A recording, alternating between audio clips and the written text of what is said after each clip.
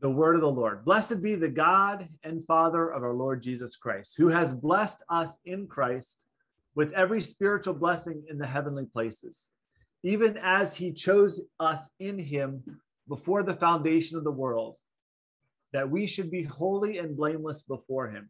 In love, he predestined us for adoption to himself as sons through Jesus Christ, according to the purpose of his will, to the praise of his glorious grace, with which he has blessed us in the beloved. In him we have redemption through his blood, the forgiveness of our trespasses, according to the riches of his grace, which he lavished upon us, in all wisdom and insight, making known to us the mystery of his will, according to his purpose, which he set forth in Christ as a plan for the fullness of time, to unite all things in him, things in heaven and things on the earth. In him, in Messiah, in the Christ, we have obtained an inheritance, having been predestined according to the purpose of him who works all things according to the purpose, according to the counsel of his will, so that we who were first to hope in the Messiah might be to the praise of his glory. In him you also, when you heard the word of truth, the gospel of your salvation, and believed in him, were sealed with the promised Holy Spirit, who is the guarantee of our inheritance until we acquire possession of it, to the praise of his glory. What I'll do is I'm just going to start making observations and conclusions as I work through here, and let's just unpack this. The first thing that I noticed here is this statement of the verb is a declaration of blessedness. So this is we would not say an action, because verb, it's a state. So the one who is speaking is Paul, and Paul is declaring blessing to who? The object of this is God the Father.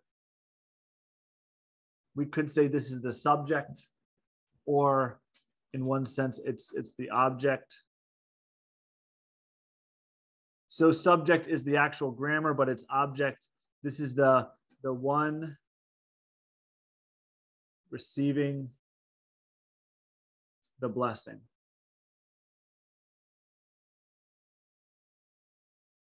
Okay, and so we have, this is just, I'm saying subject because for those who are grammarians, technically it's the grammatical subject, but the attribution of blessedness is being given to the object. The one receiving this blessedness is God the Father, number one. And so we can say this main idea here is this declaration.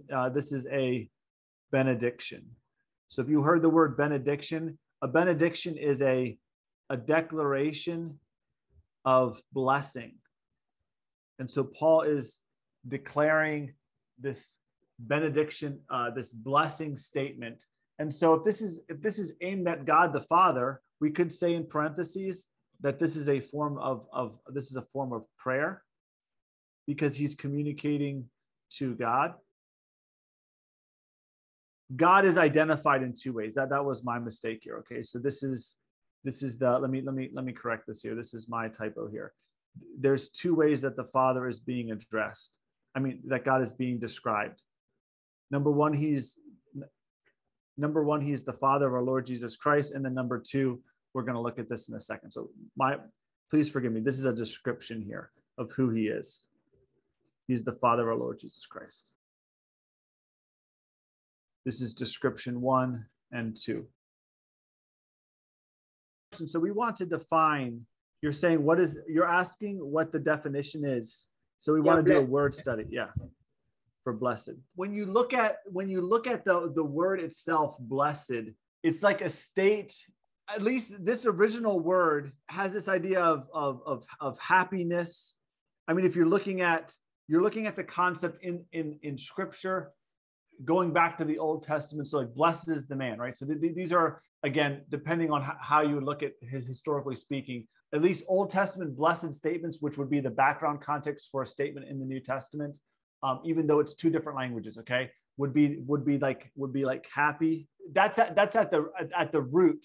But if you're looking at God, and if you're looking comprehensively, it's in this state of treasure is one component, Jesus. Treasure is one component, but it's just in this extreme state of happiness, for sure that's a component, but fundamentally it's like in this state of extreme in all areas.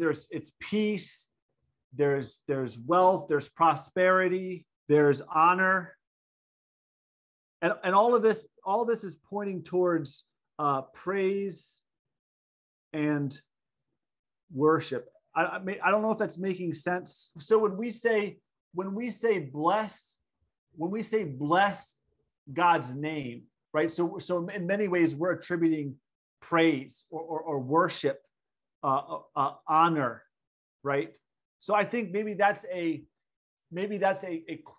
better example that kind of gets at what we're saying here. So what Paul is declaring is that God is in this totally other category of blessedness, of happiness, of praise, of worship, in this whole different level. And at this point, it's just a statement, right? So I could say about Kuya Henry's in this state. Kuya Henry's blessed, and so of course that includes offspring.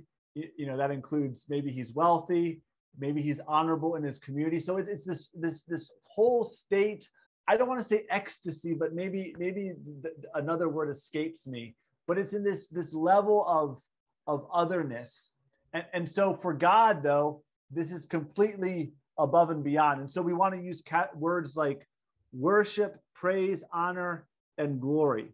So if I were to say, God is may glory be given to God, may honor be given to God. Maybe that's a similar idea that we want to quantify this blessed category. Okay. And there's going to be a reason for that. Okay. And so the first major point is that now this is a benediction. And so this is coming, the actor here is Paul. Paul is the actor, the one saying this. And so he declares that God is blessed, that he is to be blessed. Okay.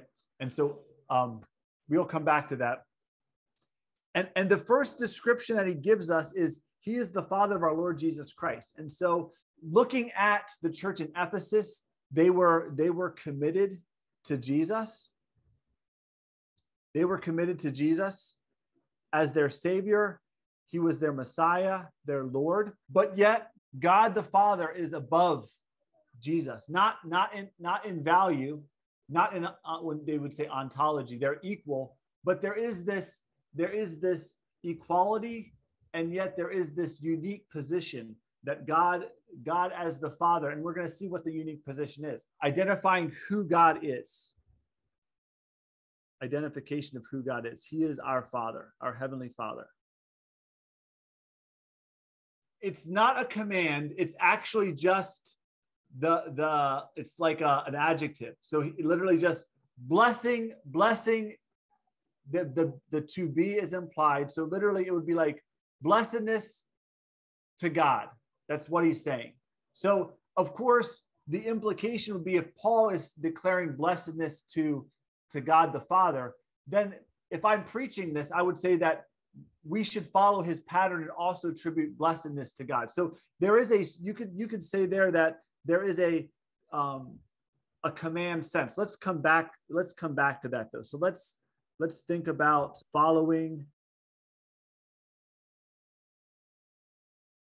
The number one description is that God is the Father in that he is above the Lord Jesus Christ, not in value, not in worth.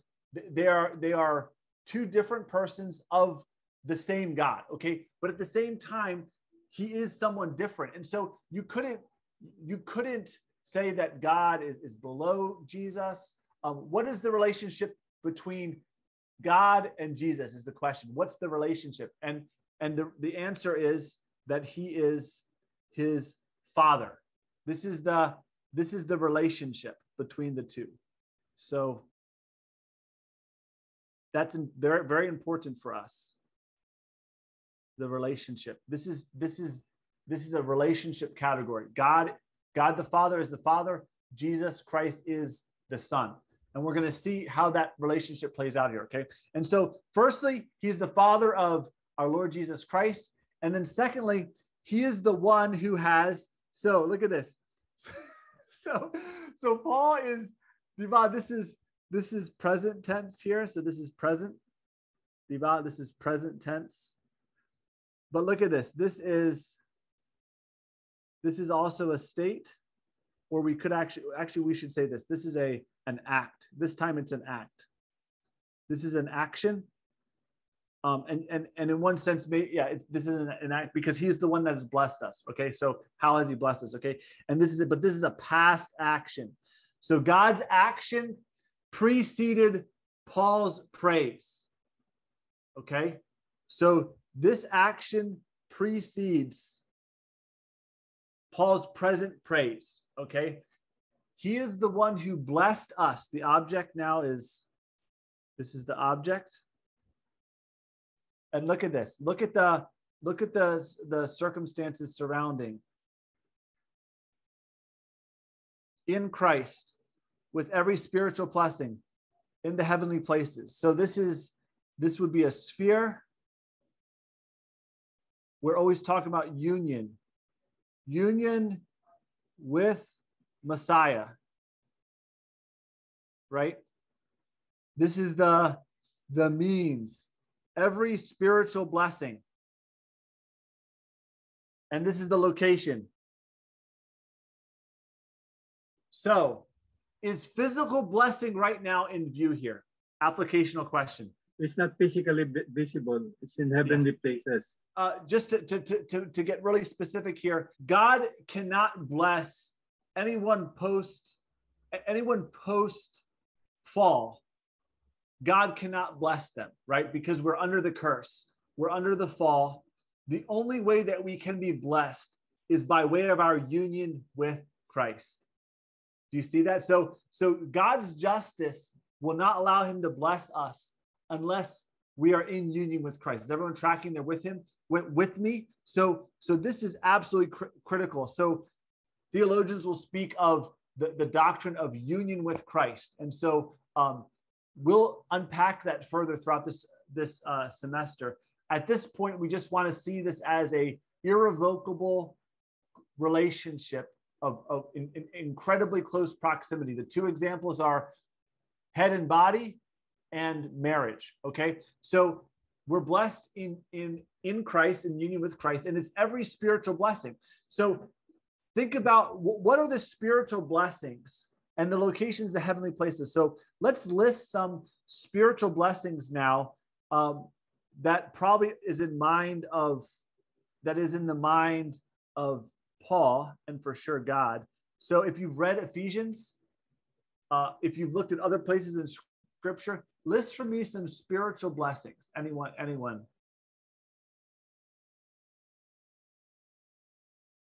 Presence of God in us.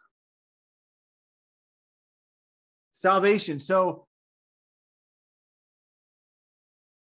right. So that's what we talked about last week. That's what it means to be saved. To be saved is we escape the wrath of God. And we will see that actually we saw that play out in Romans. We'll see that play out in Ephesians chapter 2. But so we're no longer under God's wrath. That's a spiritual blessing now. Rather, we are in peace with him.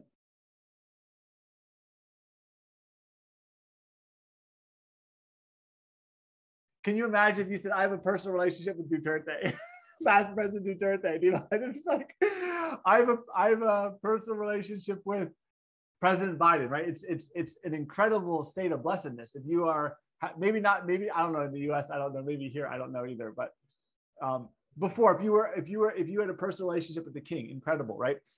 Let's do one more here. Lordship, right? do we not have authority over evil forces? Now, so we have this lordship. We're going to see in Ephesians 2, we are seated now with Christ in the heavenly places. Righteousness, absolutely. Righteousness in Christ. Yeah, so justification, you're describing multiple things of these would describe justification, right? So justification is the act by which our sins are covered by the blood of Jesus, and the penalty is paid for, and then positively we are given Christ's righteousness, and so then we are now declared to be righteous. We're declared to be in the right. So I guess these kind of overlap with this idea of justification.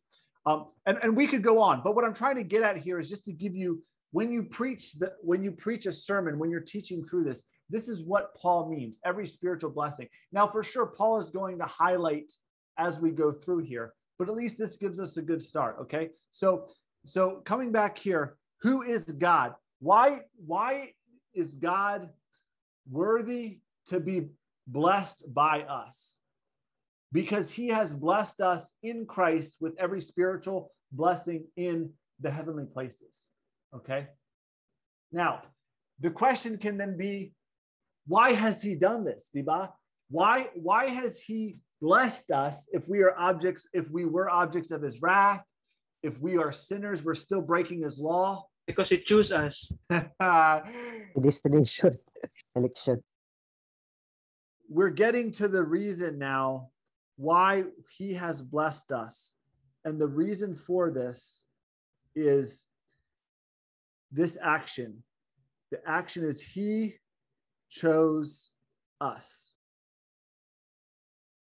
So I want you to think about this. So this is the actor. This is the object.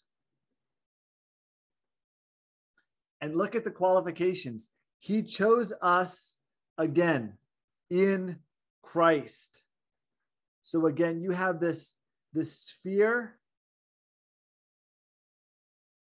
or union. He chose us in Christ when? Mga kapatid, brothers, sisters, when did he choose us? Before the foundation of the world. So Jesus, what's another word we can say? Before the foundation of the world, what's another word we can use instead of, or phrase we can say? Before creation? Yes, before creation. Could we connect the idea of choose here in the idea of doctrine of election that you mentioned before? Yes. Okay, no. So we're going to get there. So let's come back to that in a moment. Okay, Jesus, we're going to come right back to that because that's excellent. But I first want to ask the question, what is the significance of choosing before the foundation of the world? What would be the purpose of making this statement before creation? What would that seem to imply? What's the significance that that's teaching us? His sovereignty. Okay, yeah, his sovereignty, and let's get that down to the nitty-gritty. If he's choosing before the foundation, what does that remove?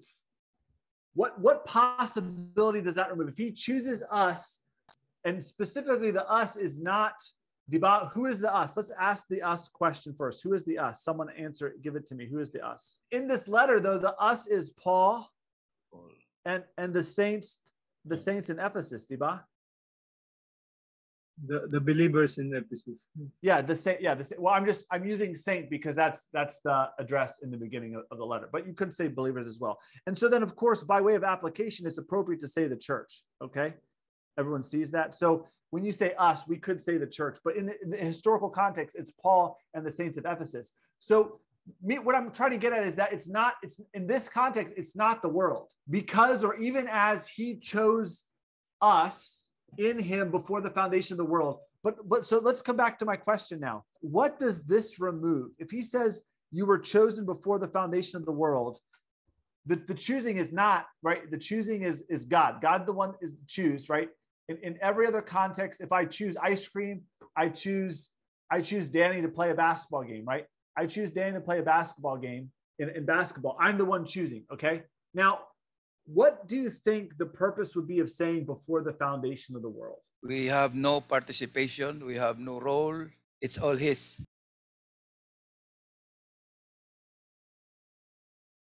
That is correct. And that is hard. That is a hard thing to think about in one sense. In another sense, it's incredibly assuring, right? That it's not left up to me. Think about what incredible love that is. If we were chosen in Christ before the foundation of the world, right? Before Adam fell, He chose us.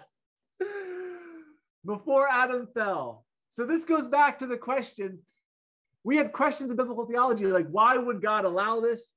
You know, maybe this is a plan B. No, this was planned. Everything was planned before the foundation of the world. There's a qualification here. Yep. In this is not the word us. He chose us. This is not general. This is not general for all humans. Yes. And there is a qualification because it says, him goes to the saints in Ephesus and Paul. So these are the faithful, the faithful are the saints in Ephesus. So the qualification is election, maybe the doctrine of election, maybe. No, so let's write this down here. A particular love. So this is something for us to think about. God the Father has a general love for all humanity, okay? Even in common grace, even in sending His Son. But here is emphasizing His particular love for the saints that He does not have for those that those outside of the church. God has a particular love, and everyone that He chooses in Christ will be saved, will be redeemed. There's incredible. This should change the way you view God. This should change the way we view others, because this is phenomenal. This is a phenomenal truth. And this does not make God the author of sin. This does not make, we're not saying that God is impartial in one sense. In another sense, there is this, He set His affection on a group of people. And at the end of the day, this is what the text says. So we have to accept it, and then we have to form our theology around all of Scripture. The question I want to answer, the question about election, okay? The Greek word is the Greek word for elect, the Greek word for choose. When we're talking about election in Greek, it's ekloge, which means to choose or to elect. So when we elect officials, diba, when we elect government officials, we're choosing them. So elect and choose is the same word. The Latin word is electio. So that's where we get our English word elect. So there's no debate. So you could say the doctrine of choosing, the doctrine of choosing, or the doctrine of election. So you guys were taking, you were sniffing. So King James, diba, even as He elected us. I think King James, even as He elected us. Modern English, chose. Okay. Now, some people will say that God chose us based on His foreknowledge, because before eternity's past, He looked into the future and saw our faith, and then He chose us. Okay, that is an interpretation. Now, that's found in Romans chapter 8. And without going into those issues, we have to look at what Ephesians says on its own, and then we can also wrestle with what Romans says as well, because at the end of the day, Paul wrote Romans and Ephesians. At this point, I want us to focus on, I don't want us to look at other passages of Scripture. Of course, we have to synthesize. I want us to look at what this text says, because he is going to continue to repeat what is the reason behind this act of redemption. Okay. And so if Paul says multiple times, he gives a different answer, then perhaps our understanding of foreknowledge is misguided. Perhaps there's a different meaning of foreknowledge other than just taking the DVD or just looking like a fortune teller into the future. Okay. And what I just right off the bat, what I would say is that foreknowledge, the Hebrew concept of foreknowledge and the Greek understanding of foreknowledge is not looking into the future, but knowing someone intimately beforehand. The quint example of this is Jeremiah's calling. Before you were born, when you were in the mother's womb, I knew you. That's foreknowledge. Knowing someone intimately before they were born. Okay. So that's how I would argue that Paul defines and uses foreknowledge in Romans, but that's for another discussion. Okay. At this point, we want to emphasize what the text is saying here. And there's incredible assurance. There's incredible in these statements here. We cannot lose our salvation. Okay. So that's where we're going here. Okay. So let's continue on here. The next phrase that we have here is that is this phrase here, that we should be holy and blameless before him. So in eternities past, before creation of the world, God chose us in him, chose the church in him. And then looking at I'll just give you the answer here. Looking at the relationship, this is providing a purpose. So this structure here provides for us a purpose. What is the purpose for God choosing us? That we should be, so before him, it could be his eyes for sure. But what I want to say is that this signifies, when you're looking at the prepositions, in his presence, in the presence of God, in the presence of God. His plan was in eternity's past to choose us that we should be holy and blameless. Okay. And so holy gives this idea of set apart, and blameless is perfect. You say, how can that be? We're sinners, right? And so I will always come back to this: in Christ. In Christ. And yet there is a time in the future after the resurrection. This is pointing towards the future, when, as I forget who mentioned it, was it Danny? We have resurrected bodies. But notice this here. There is this theological truth that's happening right now. It's called the already not yet. Okay. So we see this in the text. In Ephesians 1, already we are set apart. Already we are part of Christ's body. Already. Not yet. We're on the way. And so we are not yet perfectly holy and perfectly blameless in the presence of God. We're on the way. And so, people will have different ways of defining already not yet. Very basic. The already not yet construct or theological doctrine says that what is in the future has been brought into the present. And so already we have God's presence with us. Already we are set apart. Already we are in union with the Messiah. Already we have our wrath removed and we're at peace. But we haven't yet fully received that. There is still a yet future fulfillment of it. Not yet. Okay. And so that's why you will see at sometimes it's like, we're already holy. But then in other passages, not yet. Right. And so we see this most perfectly and clearly in the down payment, the conclusion of this, the down payment of the Spirit, right? We already have the Spirit, the down payment, but we don't have yet the inheritance, right? Okay, so what I want us to see here is big picture to think about is in this text, you are seeing blessedness in the present, holiness in the present, but yet there's a yet future call to us. And so this is very important, non-competent. When we get to the second part of Ephesians, he calls us to be holy, right?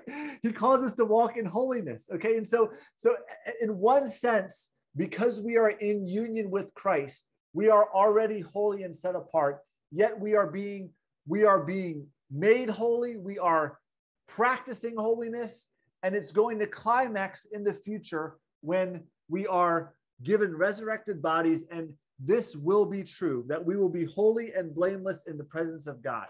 Okay, so this is a lot of information, right? So sanctification is literally, this word here is holy, becoming holy. So part of blessing is holiness here Yes. and now, and then the final holiness in the future. No, excellent observation, Sonny. No, it's absolutely true. Part of the spiritual blessing is already we are set apart. Excellent. Yeah. There is a reason and then there's a purpose. And so we can't conflate the two. So some people will say we were only chosen to be holy, but he didn't choose any one of us. And so we want to separate that. There's the act of choosing. And then why did he choose us? Well, he chose us for the purpose that we would be holy and blameless, like you're saying. And so there is two concepts, and they both stand side by side. Excellent comment, Sonny. Let's move on because we are on the way with time. Okay. Verse number 5, in love, he predestined us. So some people debate where the love goes.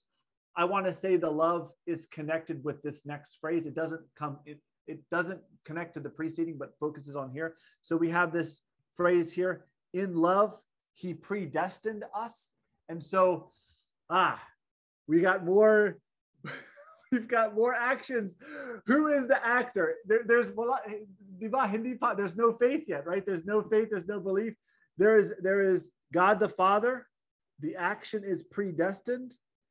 What's another word beside predestined that we can use here? What's another word? Anyone? Predetermined. Yeah.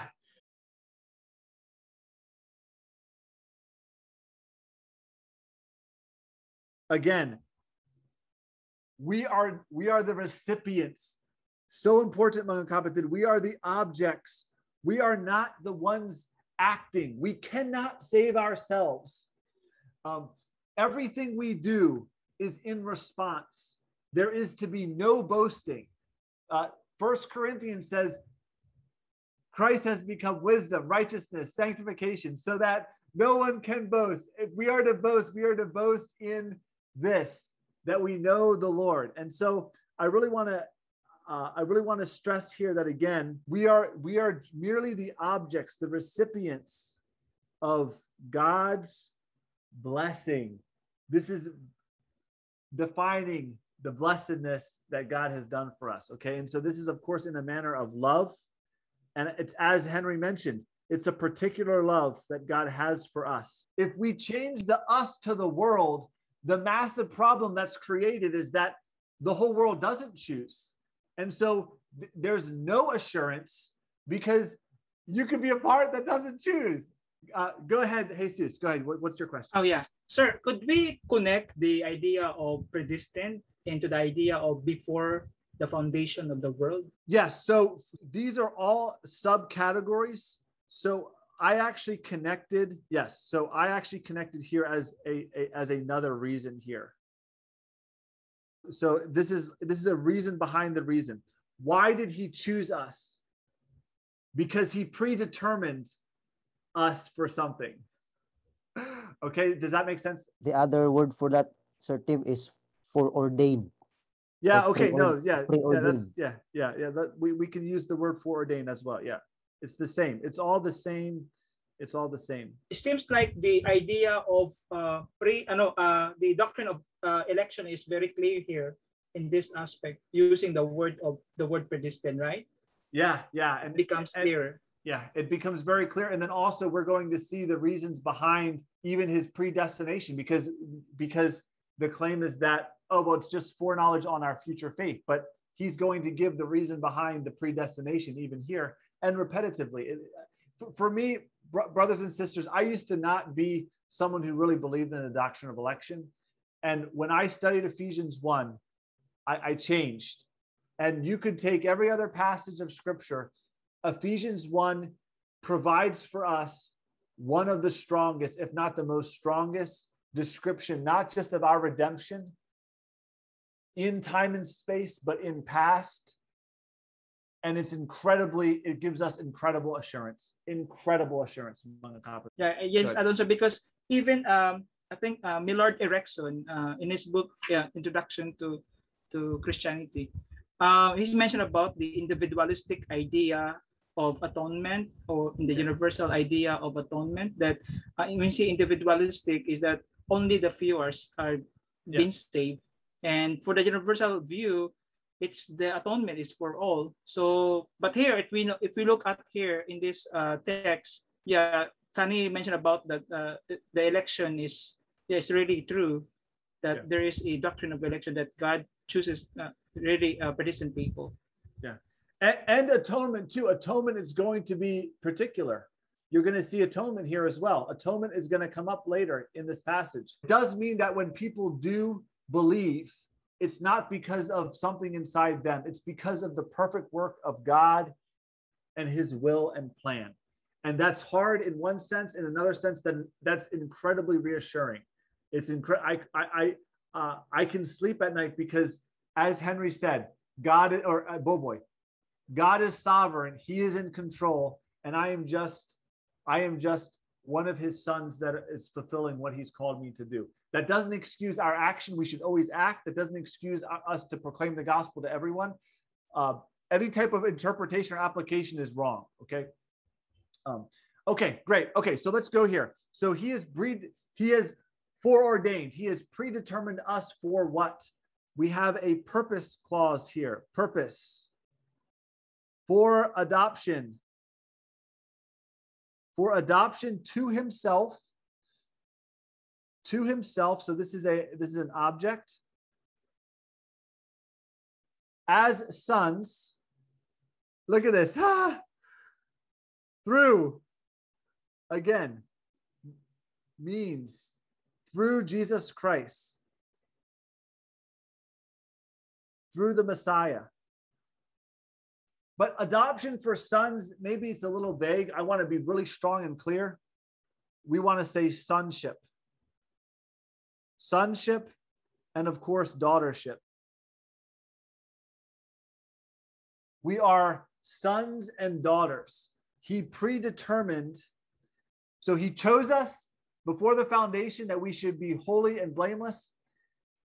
Before the foundation, in love, he predetermined our sonship and daughtership through Jesus Christ. So again, we're always coming back to this union with Christ. Now look at this. Is this because of our future faith that he has done this? Is this because we were good people? If ever you were confused, if ever you said, no, before the foundation, I don't accept that. Look at this. According to the purpose of his will. His will, excellent translation. I do not actually prefer, I don't like purpose. Eudokia, which means good pleasure. Yes. So, good pleasure. My goodness. Good pleasure. So King James has this. They get a gold star. Some other translations have this. According to the good pleasure of his will. Brothers and sisters, ultimately God chooses and predestines us for his good pleasure. Intention also. Intention.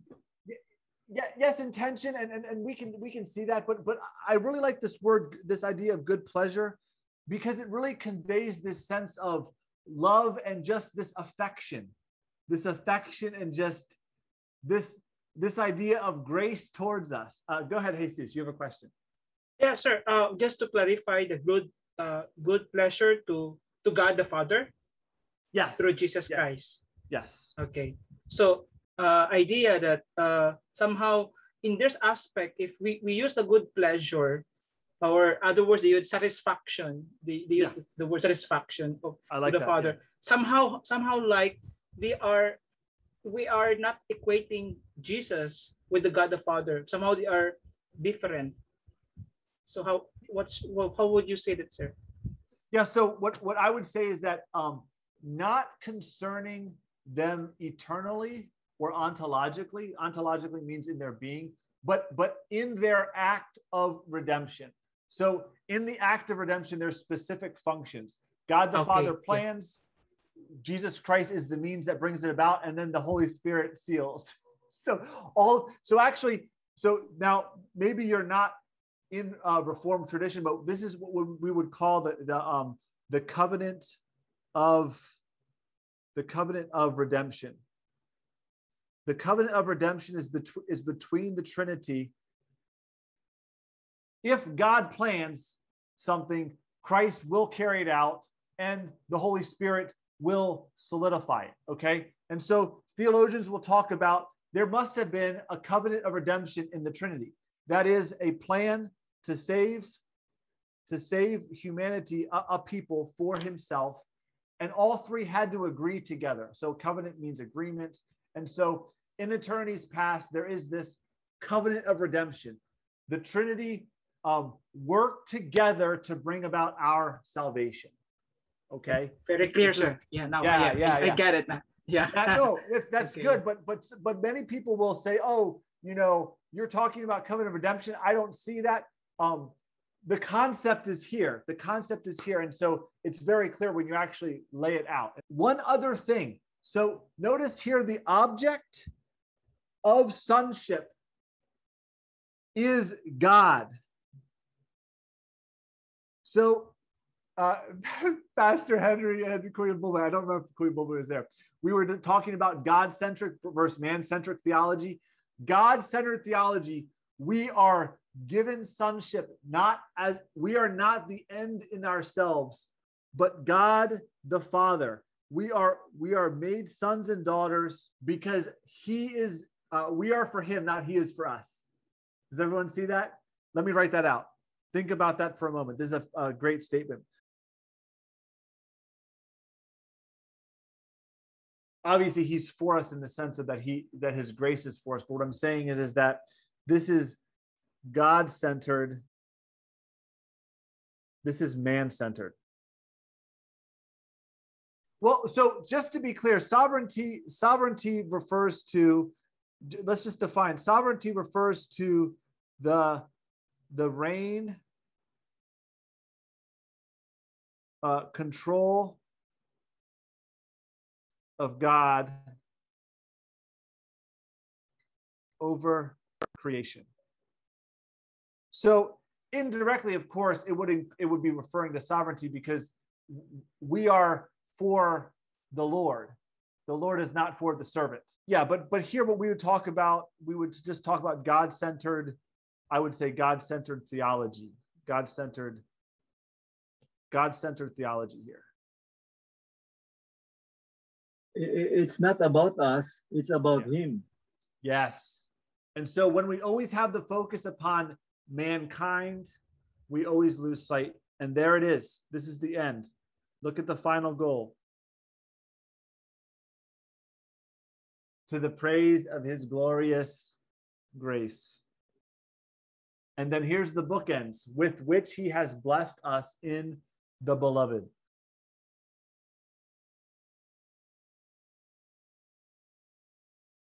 That's another way of, that's how we could rewrite the which. With this grace, he has blessed us in the beloved. And of course, it's coming back to his action.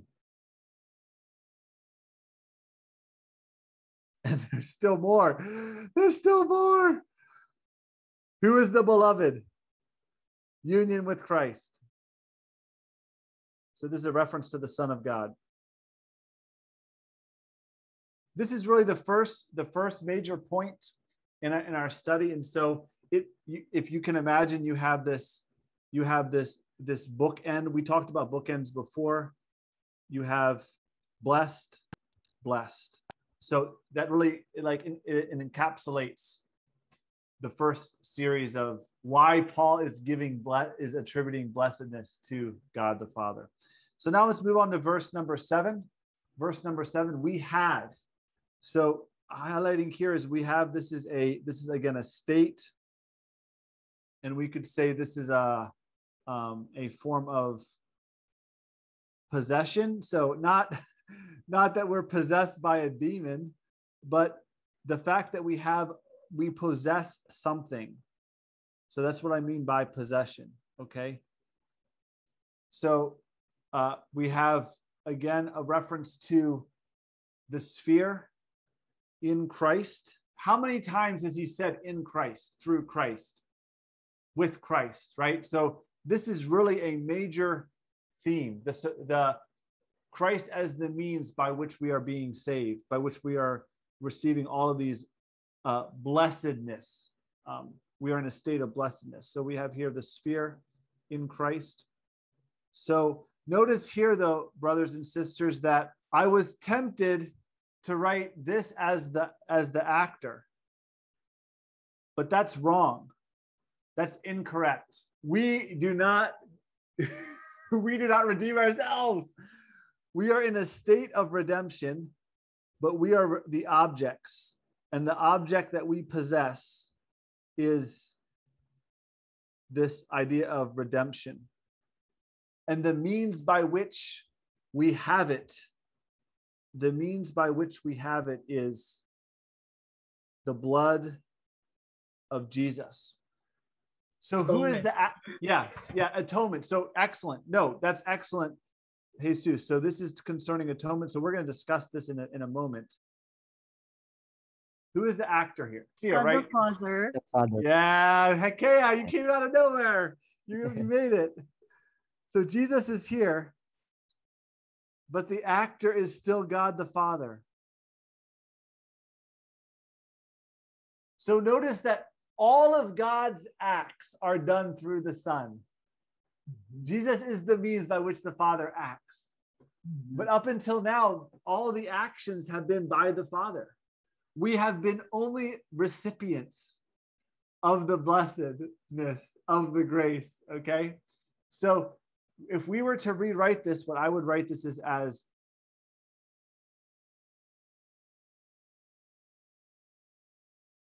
the accent is on Christ. Notice here now, we're going to get into this, okay? We're getting into atonement now, okay? So we have redemption through his blood. Now, watch this here.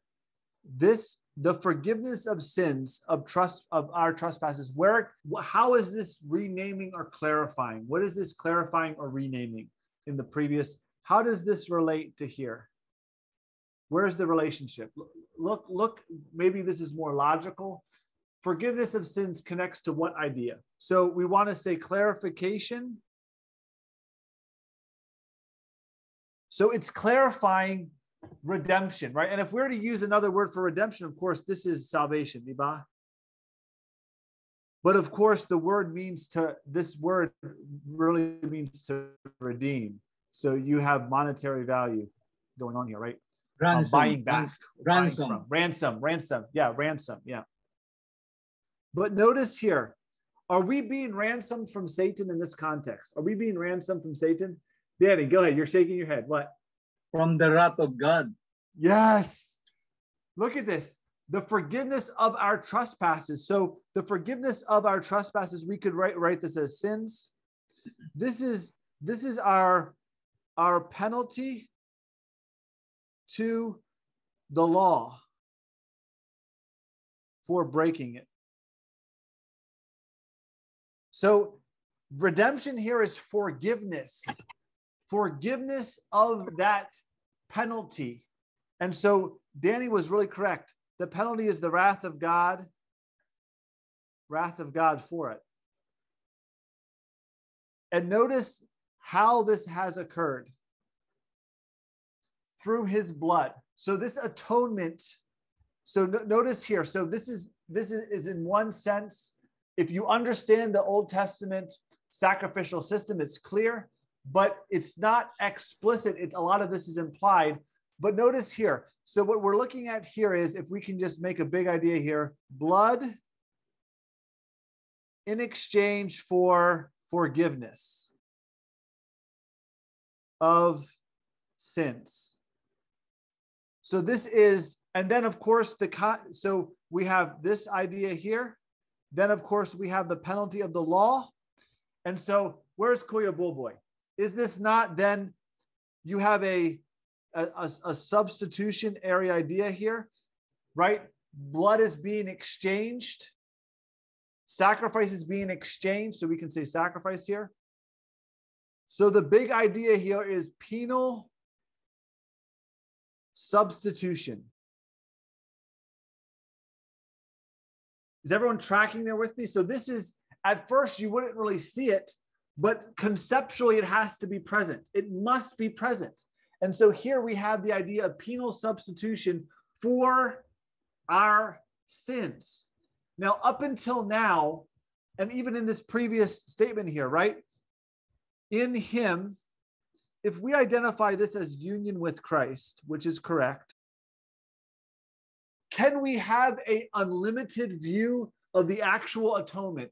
I'm not saying whether or not it's offered. So we can proclaim the gospel to all people, but the offer is different than the actual application, right? So in this context here, is redemption, is atonement universal or particular?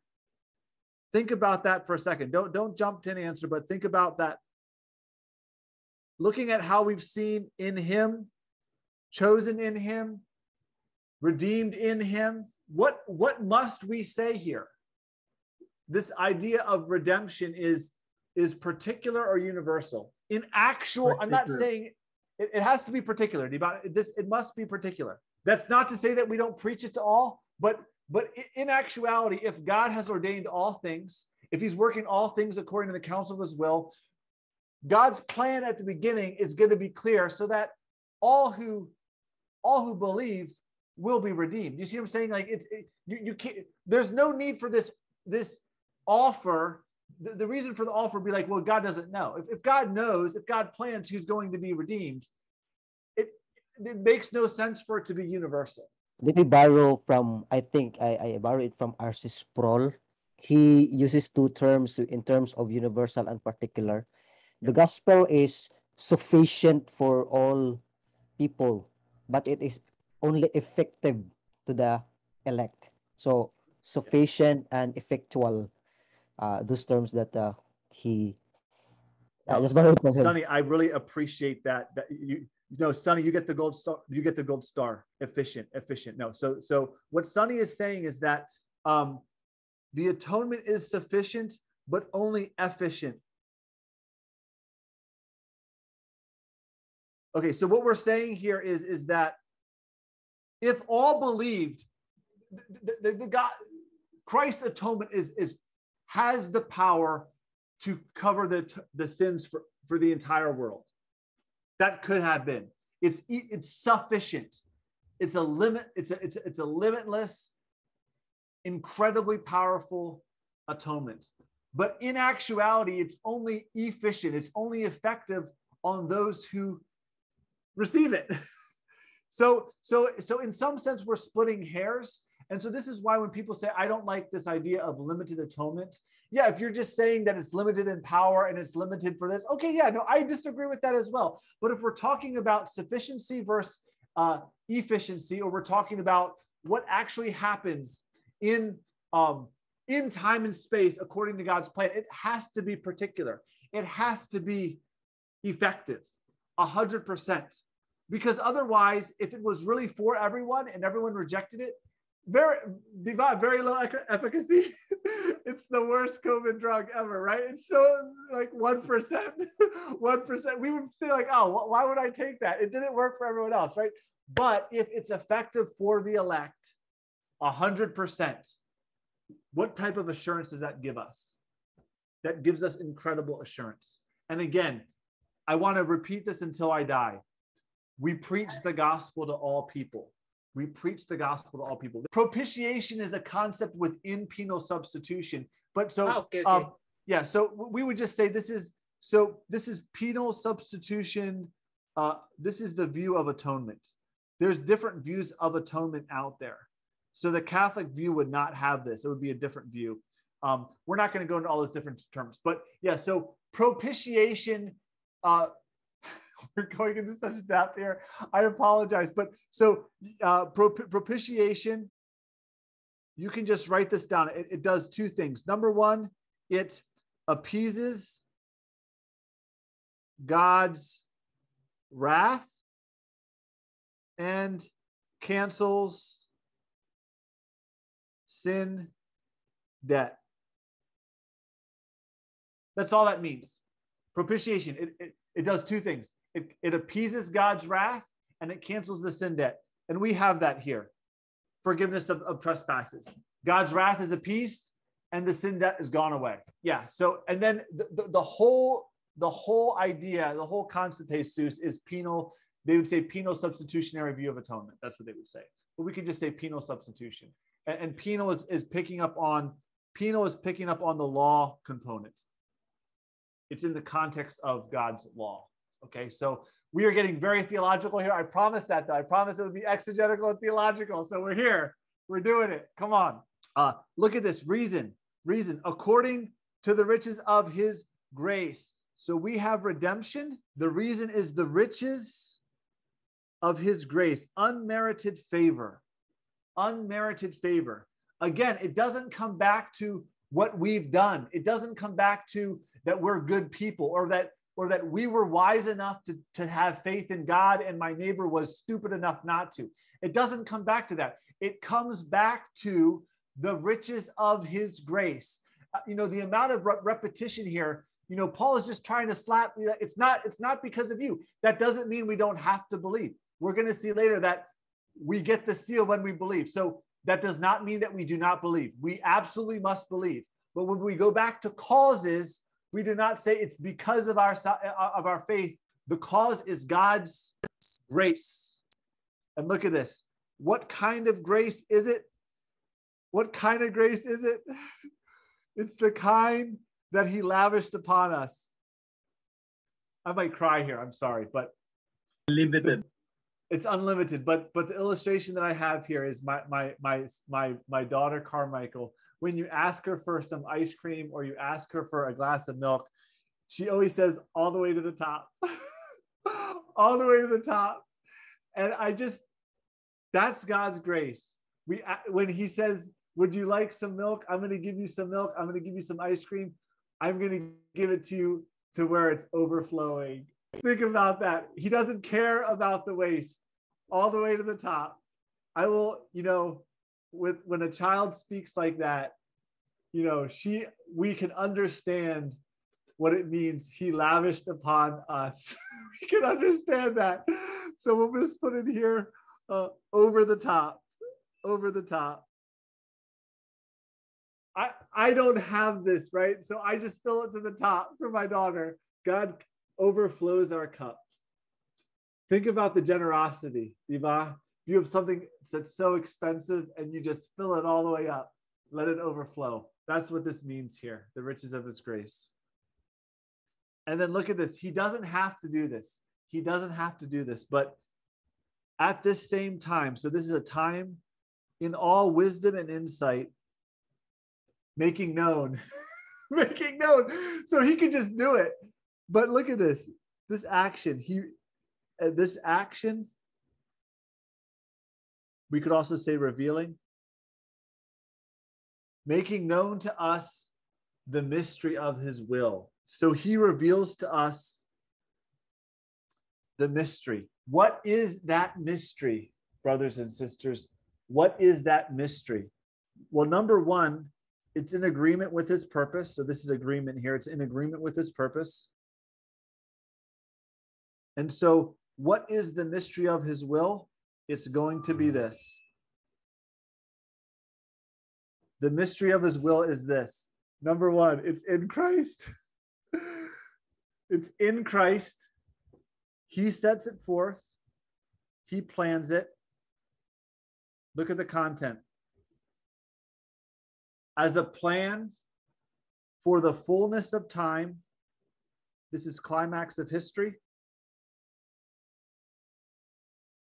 And look at the content. The mystery is that he will unite all things in Christ to himself. Many translations will have in Christ. So the plan is to unite all things in Christ. So this is big picture, brothers and sisters. His plan. Unite the mystery of his will. He's done all of these things, not for us. We are not the end. The end is for him to unite all things in Christ. Number one, those things in heaven and those things on earth. Those things in heaven and those things on earth. Isn't that amazing? God's plan of redemption is beyond us. Let me write this down here. God's plan of redemption is bigger than his church. We are fundamental. We're part of it, but it's bigger. He is bringing all of his creation back to himself, and we are the means by which he will do it. Obviously Christ, because remember, Christ, we're in Christ, and so Christ is the head, we are the body, and so he is doing it, we could say in one sense, through us. Ultimately, it's through Christ, okay? Let's move on here. So not only do we have redemption, but we have obtained an inheritance. Who is the actor here? Who is the actor? Jesus. So close. Jesus is the means. He is the means, God. the Father. God. It's the God. Father. God the Father. Yeah, God. God is the actor. He has given us an inheritance. He has given us an inheritance. So again, this is a possession here, right? We possess this inheritance. So let me ask the question, what is this inheritance? So you got an inheritance. What is it? Eternal life. Okay, eternal life. Is that the spiritual blessing that mentioned in the previous verse? Yeah, so it can include spiritual blessing. It's bigger than these. What else? I always look at it in a context of the inaugurated kingdom. Sorry about that. So you're saying it's kingdom, it's the kingdom? Yeah, it's a kingdom in Christ, Wow. Yeah. So that's good. What else? Treasure in heaven. Treasure in heaven. Okay, what else? Go ahead. Someone else. The benefit of being the adopted son. Danny's getting close. Danny's getting warmer. So if you think of it in the context of sonship, okay, so we're God's son. So think in your context. If you are the son, what does the son get of the father? Inheritance. Okay, but what? But how much? How much? All. Right? He gets all. So all things. So you're going to say, Tim, that's kind of crazy. Listen to me, brothers and sisters. We inherit all things. We inherit all things. Now you're going to say, Tim, that is, I don't believe you. I don't believe you, Tim. So I'm going to prove it to you right now. Pastor Teaching just popped on the screen, so he's interested. Let's go really quick. Let's go to, let's first look at Romans 4, verse 13. For the promise to Abraham and his offspring that he would be heir of the world did not come through law, but through righteousness of faith. So Abraham and his offspring, they're going to get the world. So you're going to say, okay, but I understand offspring as Jews, so that doesn't apply. We're Gentiles. Filipinos are Gentiles. Americans are Gentiles. So let's go to Romans 8, 31, 32. What then shall we say to these things? If God is for us, who can be against us? He who did not spare his own son, but gave him up for us all, how will he not also with Christ, in Christ, graciously what? Someone finish that for me. Give us all things. All things. So I'm right. Think about that. Our inheritance is all things. The universe, all created things. How shall he not in Christ, with Christ, give us all things? I hope you guys get goosebumps. This is like incredible. When I saw this, I was going crazy today. I was like so excited. I'm like, this is nuts. And there's other passages. We don't have time to go there. But I want to emphasize and so you say, well, why doesn't Paul mention here all things? It's implied. When you talk about, if you are a son, if you're adopted as a son of God, you're going to get, like if my daughters get all of my things, they inherit all of my things. If we are the sons and daughters of God, we get all of his things. We inherit everything. So why are we bickering and stressed and complaining? We're going to get it all. Of course, it's a stewardship. It's in Christ. So it's not that we would abuse it, but that's what's been promised to us. Moving on here. Having been predetermined according to his purpose. Again, according to his purpose. So we're getting down to root reasons. Now look at this, brothers and sisters. Again, you could say it's based upon our good. It's based upon our good. It's based upon our faith. Look at this. Look at what he says here. Who is the him? The him is this. Look at this description here, brothers. The one who works.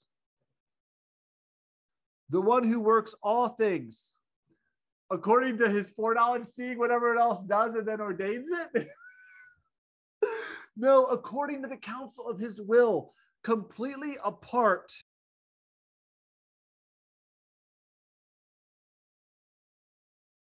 Completely apart from his created order. How can he assure us that we're going to get all things? Because he's planning everything. He's working all things according to his counsel of his will. Not what other people do, not what Satan's doing, not what we're doing. If ever we felt so like incapable, just recipients, over the top, baby. He's pouring our cup over the top. It's over the top. Nothing can part the plan of God. Yeah. Assurance. You know how some people will whisper and like you're like, oh my goodness, he's gonna convince him to change his mind or to change his plan. What this is saying here is that no one can whisper in God's ear. Nothing in his creation is affecting his plan. It is happening with or without you. With or without you. We're going to close on this. We're a little bit late. I apologize. This is this is actually the longest session in this whole chapter, in this whole book study. This is the most deepest theological truths. And so this is the longest. We won't be this long in the future. Look at this here. Purpose. So that we who were to first hope in Christ might be to the praise of his glory. So here, Paul is talking about there's a play between we and you. So this is Jews and this is Gentiles. And the clue here is the first part. Is everyone tracking there with me? That's the clue. The Jews, right? The whole church, the beginning of the church from Acts 1 to Acts 11, it's all Jews. They were the first to hope. Old Testament, they were the first to hope, right? They were the first to hope. They were the first to hope in the Messiah. So we would say, okay, Jews, of course, they're part of the Messiah. But notice how the Gentiles are being included as well. Again, Jewish language now being applied to the church. But look at this. This is the first action that we have. My goodness. We're not scheming. We're not ordaining. All we are doing is hoping in Christ. All we're doing is hoping in Christ, baby. We who were the first to hope in Christ might be. Look at the object here. This is God-centered. Our hoping is not for ourselves, but for the praise of his glory. So this is why the chief end of man is to glorify God and enjoy him forever. Westminster Catechism. Glorify God and enjoy him forever. We who are the first to hope in Christ might be to the praise of his glory. The end goal is not ourselves. So when people talk about who's in and who's out, how can they be out and we're in? That's the wrong question. That's the wrong focus. The focus is on the glory, the praise of the glory of God. That's the focus. if we have any other focus on what we do other than glorifying and praising God, we're in a dangerous place. The whole object of our redemption is for his glory. Here we go. In him also. Number one, when you heard, there's an action. When you heard the word of truth, we're renaming this here, the gospel of your salvation, right? So now he's calling salvation. This is how we know that redemption and salvation are the same thing. It's the same type of concept, right? So earlier he's using redemption, now he uses salvation, just without thinking. Okay, so everyone's tracking there. We can substitute redemption for salvation. Of course, salvation, the nuance of meaning means something a little bit different. Redemption means something different, but it's describing the same big picture of becoming sons and daughters, escaping God's wrath, having our sins atoned for. It's talking about the same thing. So number one, we heard the word of truth, the gospel of our salvation, and believed. So there we go. We have to believe. We have to believe, brothers and sisters. Number two, action. So when these things happened, look at what happens. You were sealed with the promised Holy Spirit. With the promised Holy Spirit. Who is the actor? Who is the actor of this action? The Father. Ah, we finally got it. We finally got it. The actor is God the Father. God the Father sealed us with the promised Holy Spirit. Now, where is the promised Holy Spirit? Where is the Holy Spirit promised? Someone give me a passage or a reference. Where did God first promise the Holy Spirit? I'll give you a hint. It's in the Old Acts Testament. 1. No, that's already the fulfillment, brother. Give me Old Testament. Old Testament passage. Joel 2. Yeah. All right, we're going to go to two passages here. Go to Joel chapter 2, 28. So notice this. This is a promise to Israel, now being fulfilled in the church. So again, we talked about the heavy emphasis of calling the church saints. They are in union with the Jewish Messiah, right? So this is a promise that was to Israel through the prophets about their future. We are receiving it in the church. So again, I'm not jumping to a conclusion yet. I'm really trying to accent the Jewish nature, the continuity. And it shall come to pass afterward that I will pour my spirit out on all flesh. Your sons and daughters shall prophesy. Your old men shall dream dreams, and your young men shall see visions, even on the male and female servants. In those days, I will pour out my spirit. So there is one reference to the promised Holy Spirit given to Israel, fulfilled in the church. Let's go to another passage. Ezekiel, this is even stronger. Ezekiel chapter 36. Ezekiel 36, verses 24 to 27. Verse 24, you can see it up here. I will take you from the nations and gather you from all the countries and bring you into your own land. Promise to Israel, return from exile. I will sprinkle clean water on you, and you shall be clean from all your uncleanliness. Pure, holy, set apart. And from your idols I will cleanse you. I will give you a new heart, and a new spirit I will put within you. I will remove the heart of stone from your flesh and give you a heart of flesh. I will put my spirit within you. You were sealed with the promised Holy Spirit. This is fulfillment. Fulfillment. Now, we would expect this fulfillment here, right?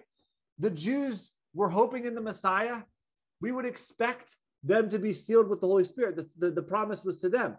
But now it's also being given to Gentiles. And so there's this great mystery that's going to be revealed now that we'll see later in Ephesians. For now, I'm just building the case. I'm building the case to seeing continuity between the Old and New Testaments, to seeing fulfillment of redemption plan. Just to end here, the promised Holy Spirit is the guarantee of the inheritance. The guarantee of the inheritance. The down payment, another word is down payment.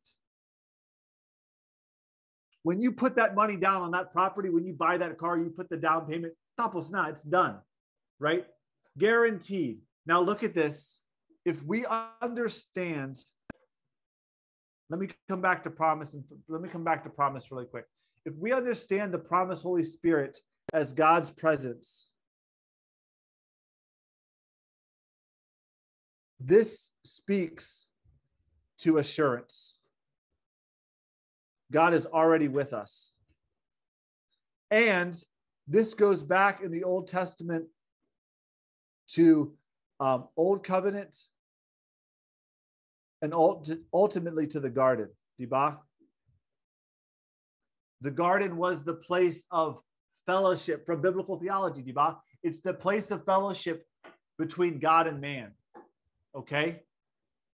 Looking here, we have, so this is already? Not yet. Ha! Come on. You're seeing it. You're seeing theology. You're seeing how we develop our theology, okay? I really hope that you're seeing this. And so sometimes there's some type of confusion, or maybe it's difficult, but there's a solution, okay? And then look at this. Look at the ultimate conclusion, brothers, the ultimate goal of redemption. The praise of his glory. So, I was speaking to someone about this, and they were talking about the love of God and how they couldn't imagine certain things in like eschatology and punishing man. And they said they don't see that in the love of God. And I brought out to them how that the ultimate goal of our salvation and the ultimate goal in eternity has nothing to do with us. It's all about what brings God the most glory. And they looked at me kind of like I was foreign, like they hadn't heard of that before. And so maybe, maybe you'd be tempted to say, oh, that's not so big. That's a small issue compared to our redemption. Brothers, it's not. It's the end of our redemption. And so if we have any other focus than the praise of his glory, we do not have a God-centered, biblical-centered, Christ-centered theology. This is not about us. The struggles with election, understanding the doctrine of election, is because we're focusing upon ourselves and what we think is fair, what we think is just. This text is just filled with God's work in us, but for himself. And so we come full circle. We come full circle here. I want to close on this.